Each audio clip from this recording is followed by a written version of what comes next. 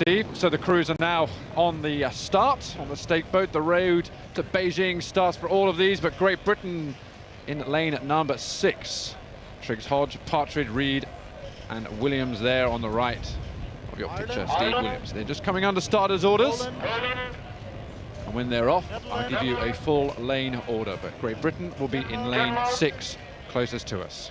Czech Republic, Great Britain, attention.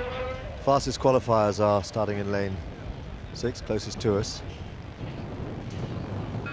Okay, so they're away first time there. A little bit of tail breeze. Cross tail gets the Great Britain campaign underway. The future of men's heavyweight rowing really is being focused on this crew closest to us. And already in the first 10 strokes, they are slightly down. Look at the speed from the crews in the middle of the pack there. A lane order, top of the picture. In lane 1, Ireland. Poland are in lane at number 2. The Netherlands in lane 3. Denmark in 4. The Czech Republic are in 5. And the yellow boat closest to us now, starting to come into its rhythm. Great Britain, Andrew Triggs Hodge in the stroke seat, Alex Partridge, Peter Reed, and Steve Williams. Now down, they have found a little bit of speed as they've come in to a cruising rhythm. Yeah, they had a couple of bad strokes there, crab there from Partridge at 3, which just set them back a bit. But they've got into a rhythm and they've moved up nicely through and just about taking the lead now. A great view down the course here at Dorney Lake, built by Eton School nearby. Host venue, the venue for the World Championships next year, 2006, and hopefully maybe in 2012 the Olympic regatta will come here. And that's well in the future. Right now, these guys have got their eyes on the first 500 meters. Look at the water, look how the breeze is coming across the boats here, making it quite choppy, quite hard to contend with. But at the moment, Great Britain through 500 meters, almost one length up. That's a great position to be. There's Andrew Hodge sitting in the stroke seat, Oxford stroke in the winning boat race crew, and just behind him there, Peter Reed, who was sitting there in the 3 seat of that same Oxford boat. They won the trials, and Jürgen Grubler, the coach, has decided to put the 2 fastest boats in 2 fastest pairs together for this 4. And the bow seat, the only gold medalist there in the boat from last year from Athens, it's Steve Williams sitting at bow. He's calling the tune here, and they are very comfortably out front. Dan, have a look at the technique here. This is our first sight, really, of them under pressure, under race pressure. This new combination here. Okay, it's a bit choppy with the conditions, but the big advantage they have here is Andy Hodge at stroke. His wonderful rhythm. He's got such a comfortable, easy gait. It's long without having to stretch for it, and it gives them lots of time to let the boat run. And he showed that in the boat race as well. He's sitting there just letting them take the long strokes that they need. And look at this. This is what they needed to do to establish themselves, because remember, Australia, United States, Italy, New Zealand, they're all going to be coming into the field here.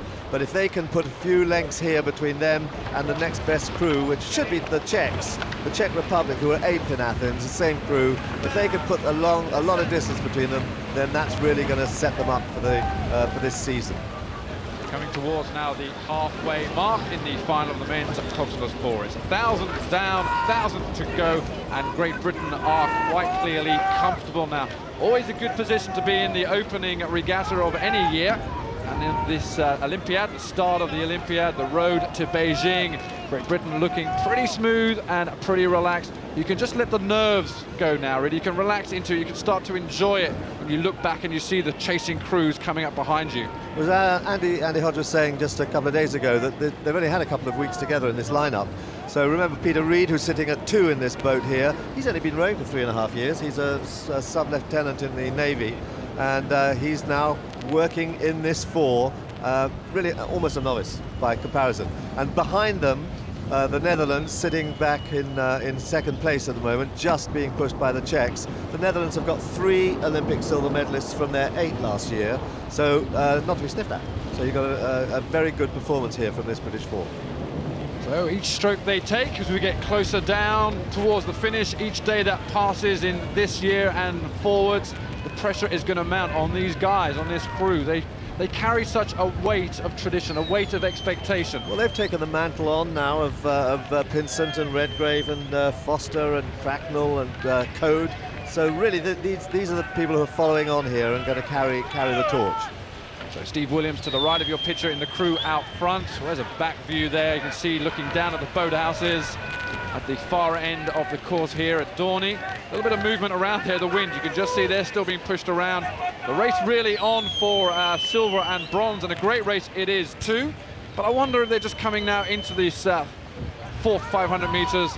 They know some of the big old boys on the side here will be watching them coming down. Steve, Matthew, James. And they'll really want to be putting in a good pressure, making a good show for this opening round, really. They're 36 strokes a minute, but again, they don't probably want to show their hand too much.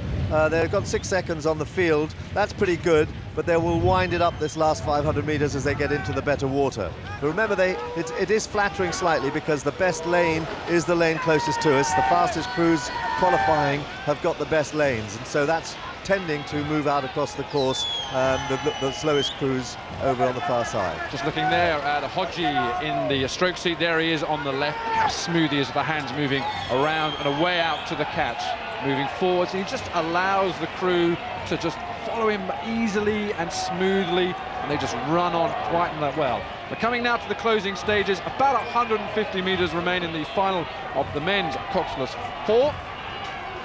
Great Britain looking pretty smart out front, but it really is a chasing pack between the Netherlands, between the Czech Republic and Denmark. All those crews fighting out for the silver medal, but out front, clearly, comfortably and safely, Great Britain paddling up to the line. It's gold now in the opening regatta 2005 for Great Britain, and the crew from Denmark coming over in second place. And we're just going to get confirmation of that third position between the Netherlands and the Czech Republic. But out front, it's Great Britain's day on the first day of many, let's hope. Good look. There's Peter Reid with his hands in his air. That is his first international race, and his first international race is a gold medal. That's a great performance for Pete Reid, and a great performance from that crew. So relief then, no doubt, from Jürgen Grobler on the bank watching this. I was talking to him yesterday, trying to get a little bit of his feeling, what was going on, and all he could say, we will see, because there is one thing doing training times and pieces in training but under competition situations like this, it's just a different kettle of fish altogether. But you know, Jürgen has not lost a gold medal since 1972. When he was with East Germany initially, then he came to Britain. He has not lost a title. He's always